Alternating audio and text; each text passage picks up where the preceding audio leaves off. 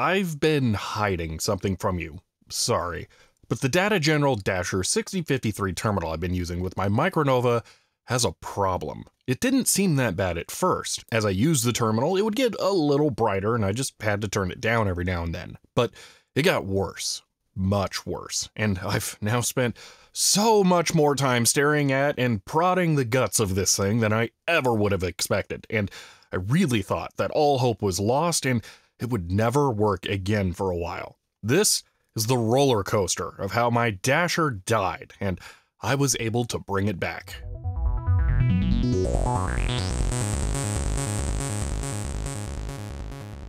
When I first got the Dasher up and running, it seemed a little dim, which wasn't unexpected given it's nearly 50 years old and all of the small capacitors needed a reform in circuit. It eventually worked its way up to a reasonable brightness over the weeks I was using it, and was working great. But the brightness level continued to rise. So much so, you can even notice it happening if I speed up some footage.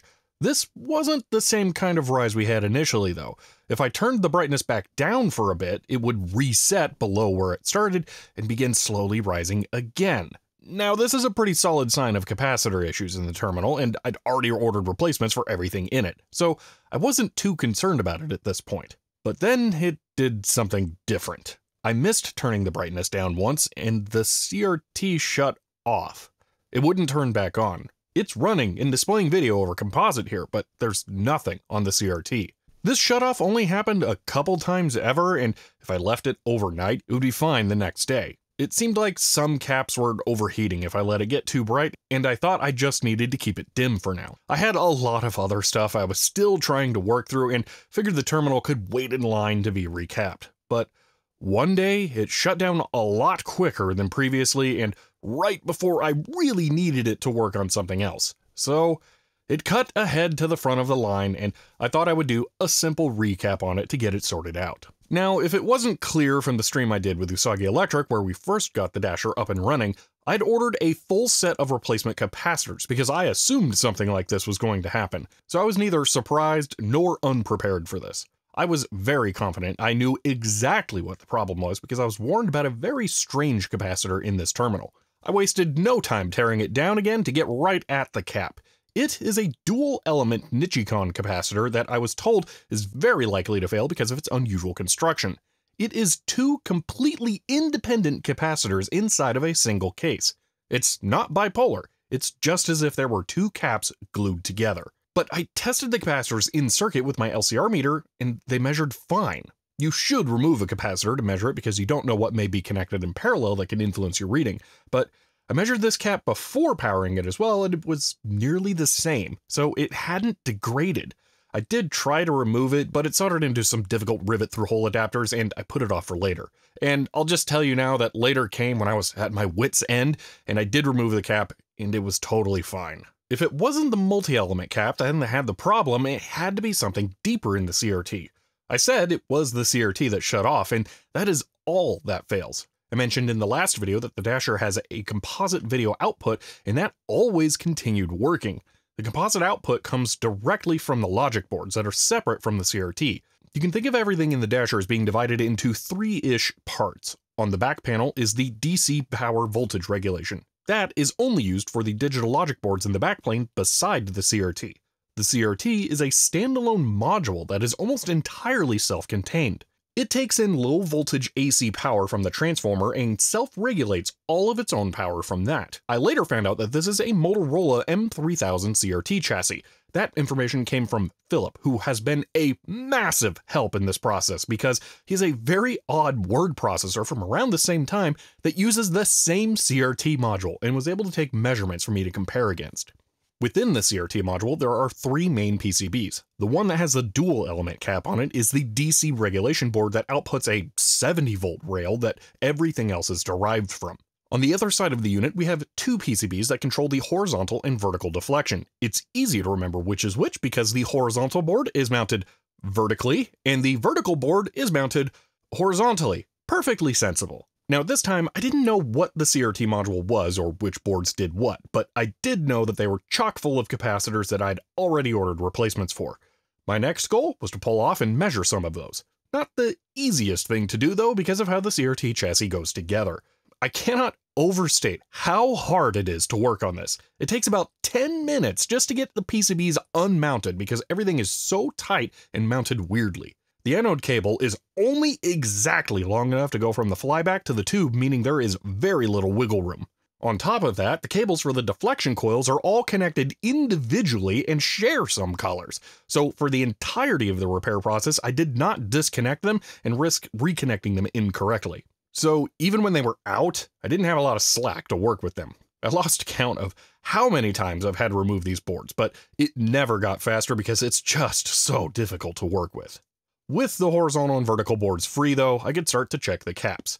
Now I'll mention the green capacitors on these are film polymer caps.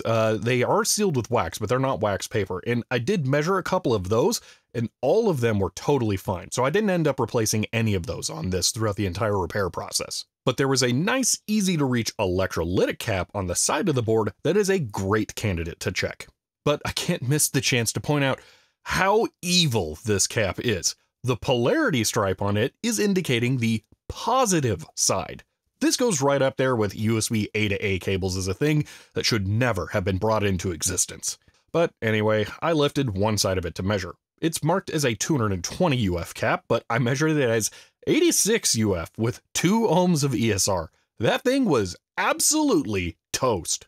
I checked more of the caps that were similar electrolytics on the boards, and they all measured bad like that. So I finally got to put my cap order to use and replace them all. After reassembling the chassis the next day, I was able to test it, and... blinking cursor.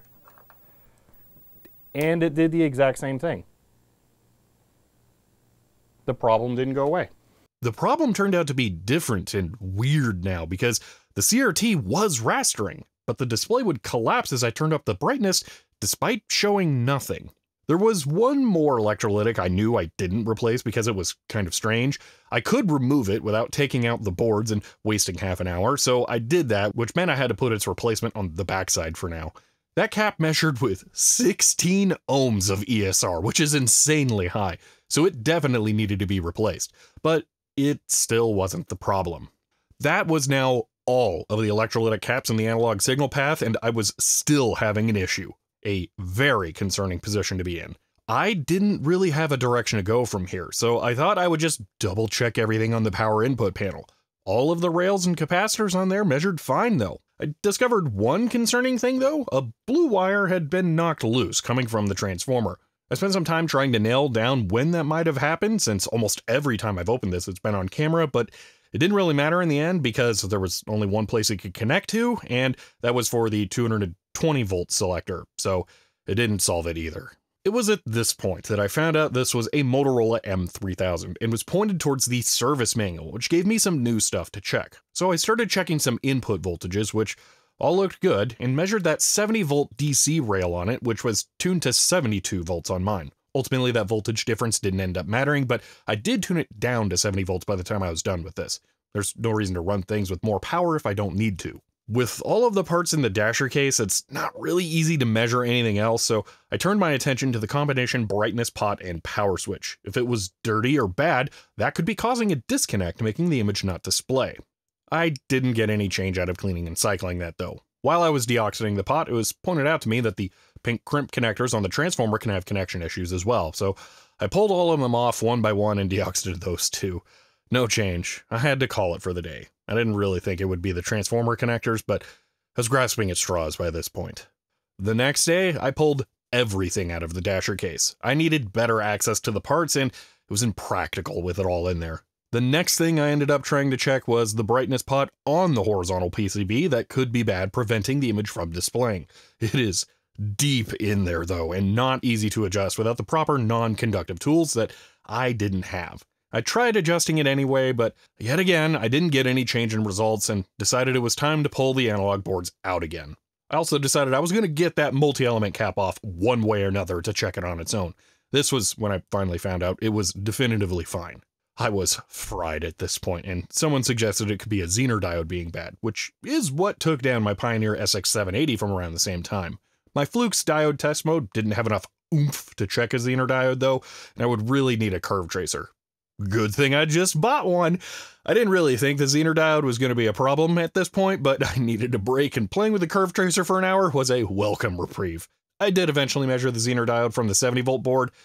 Yeah, it was fine. That wasn't the problem. The next day, I went back to do some more checks on the CRT. I measured how much current it was pulling on the 70-volt rail up to the point of the raster collapse, and it was a perfectly stable 364 milliamps the whole time. So it probably wasn't something heating up and pulling more current and more power. I wanted to check that because earlier I measured the 70-volt rail getting pulled low during the collapse, and pulling too much current could have been the cause of that. I began to set up for a different test and moved the metal cage that holds the analog boards and noticed that the flyback cable looked horrible. I was immediately concerned that the strangeness of the problem could be an internal break in the flyback. I tried to measure some signals related to it and they seemed fine. I didn't want to mess with it too much more in case I could break the anode cable, and left it to do some more research and planning. I'd posted a photo of the horizontal PCB on Discord, and one of my viewers, Matrox Millennium, was curious about a potentially bad solder joint on Q54. It wasn't easy to see from the photos that I had, but bad solder joint could make sense for the weird issues I was having as well. I had spent way too much time on this thing at this point and was done filming until I had some actual progress, so I don't have footage of what happened next, but I did take photos. Q54 didn't look great, but it wasn't that bad, all things considered. As I was looking at it from another angle to see a slight ridge along the base of the solder, I noticed a canyon of a crack and a support for the transformer on there, and the pin right next to it wasn't looking so hot either. As I poked around, there were garbage solder joints all over the board. Specifically though, every pin that goes to the header for the brightness knob looks broken, and that would definitely cause a loss of video. I decided to reflow every single pin on both analog boards. I didn't film this 3-hour process. You're welcome. It is very slow to do bulk soldering like this, and make sure you don't make any mistakes. When it was done, I put the boards back in and got nothing at first. But then I saw and heard something really weird.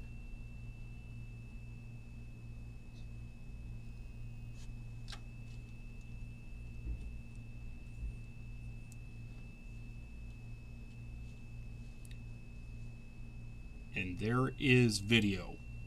The video was finally back, but centered strangely, and the audible pitch of the horizontal raster had dropped significantly. I, to this day, don't know what the weird pitch issue was. It went away on its own, but I knew exactly what the video issue was, and it made sense.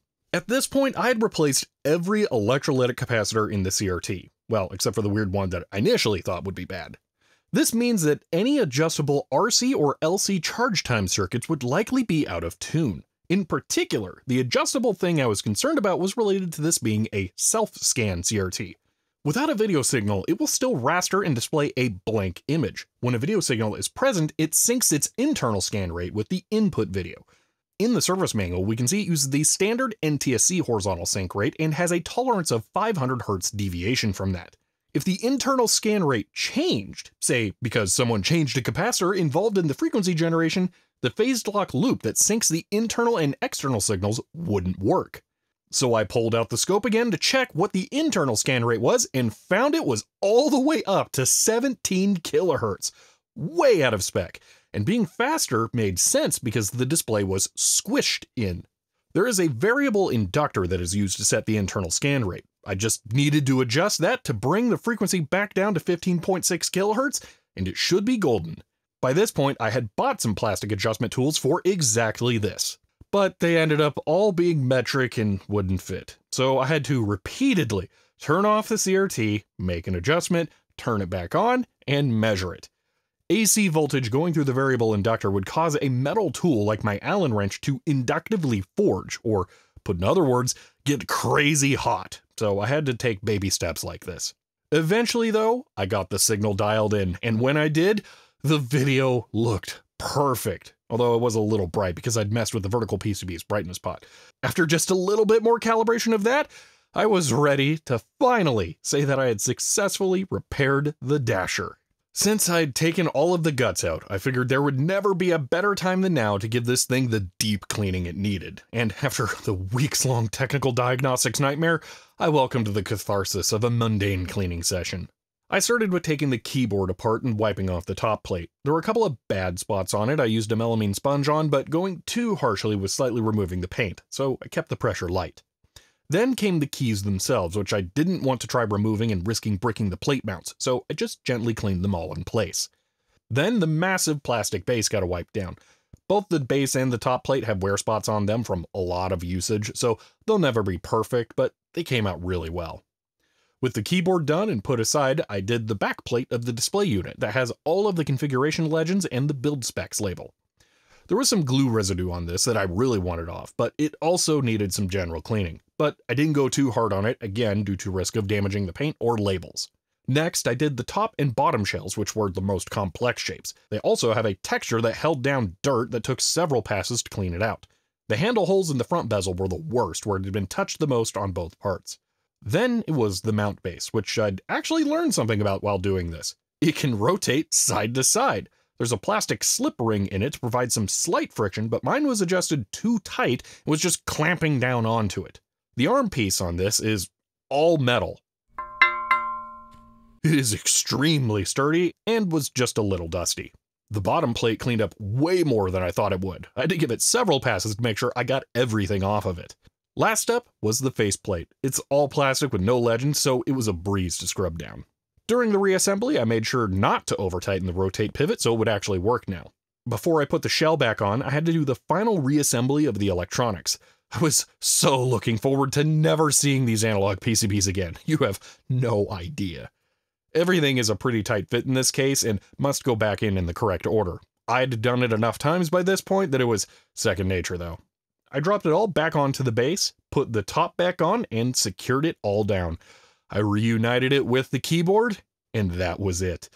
The dasher was done. You have no idea how much of a relief it was to have it back together and working. I've come to really appreciate this machine. It's now one of my favorite pieces of hardware I have, and I was devastated at times when I thought I wasn't going to be able to find its fault. But now I'm going to turn it back over to me right after the assembly was done to close this video out. I'm going to call that there for the Dasher D2 or 6053. Oh my gosh. I'm actually shocked that it's fully functional again here, man. I'm looking at my reference monitor in awe. Like, it came back.